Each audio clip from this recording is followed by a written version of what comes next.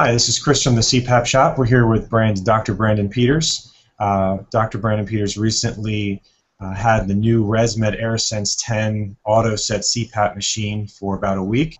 ResMed has had the EPR, which basically lowers the pressure upon exhalation, built on many of their machines. This one has it as well. Did you use the EPR? Was there a specific number that you felt was most comfortable? Yeah, so the exhalation pressure relief, that EPR, is something they've had the last couple of models. Basically what it does is it bows the pressure back a little bit to let you breathe out more comfortably. It's not something that I use CPAP myself. It's not something I really had turned on with the prior S9 model, but with this model I did test it out, and it actually was a little bit more comfortable. As you breathe out, it does noticeably drop the pressure. Actually can make it a little even more comfortable to talk if you have the CPAP on, which I know can be uncomfortable for some people if you try to do that. But it does seem to be a noticeable difference. As far as the setting, I think it's probably a matter of personal preference. It's really 1 to 3 if you have it turned on, and most people I would say start at 2. You could turn it up or down as needed, and if you don't notice any difference or any benefit from it, it's something you could easily turn off as well.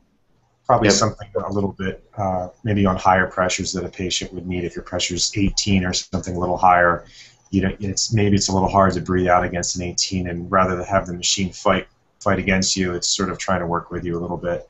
Yeah, exactly. So it almost mimics what we call bilevel therapy, which are 2 pressures: one you breathe in with and a slightly lower pressure that you breathe out with. So as long as your airway is stable during that process of exhaling, it can be a very comfortable feature and something that people find helpful. Right. Another feature, another great comfort feature that a lot of patients need and like and helps their overall therapy is the availability of a heated humidifier. As you know, the new ResMed AirSense 10 has the heated humidifier built into it with a removable chamber that you can open and clean. The AirSense allows, with the conjunction of the heated tube, you can let the machine automatically adjust the temperature or the humidity by itself, or you can manually do that. Did you have any, what was your feedback on that? Most people find it very nice, depending on your climate, obviously. If there's a lot of humidity in the air, maybe the heating element won't heat up as much. You can also turn it completely off and have it do the reverse effect, which would be a passover humidifier. Right. Did you have to make any manual adjustments, or did you find the auto setting just to be just fine? Yeah, so I'm going to show you a couple things. So the humidifier is different in the sense that it's a part that kind of comes out like this rather than a separate piece that was in the prior S9 model. This is not something that you necessarily have to use. They do have a cap for the end of the device that you can put in place if you just are interested in using just the CPAP by itself. Most people are going to benefit from having humidity, so I usually recommend people at least start with it, and you can get away from it if you decide to. But the heated tubing connects at the back of the machine here. This is basically standard of therapy now. Without the heated tubing, if you have the humidifier running, you might get condensation inside the tube. You can get water splashing into the mask or in your face.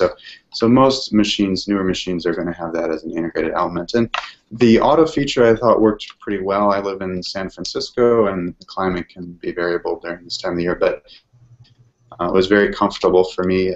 I also took over control one night and played with the settings a little bit. I think it's a matter of preference. I thought the auto function did fine, but if you are somebody who maybe you really prefer a cooler temperature, or maybe you need a little extra moisture or humidity because of allergies or other things, you may want to take over the control of that function to be able to do that. But I thought the auto function actually worked pretty well. And there's also, most people are familiar with the ramp function on these machines, where it starts at a lower pressure as you're falling asleep and then gradually turns it up after a set period of time. There's also an auto ramp function on this new device, which is a little bit different, and I think some people may benefit from that as well. It may detect the change in your breathing and be able to turn itself up when it needs to, rather than waiting a set number of minutes.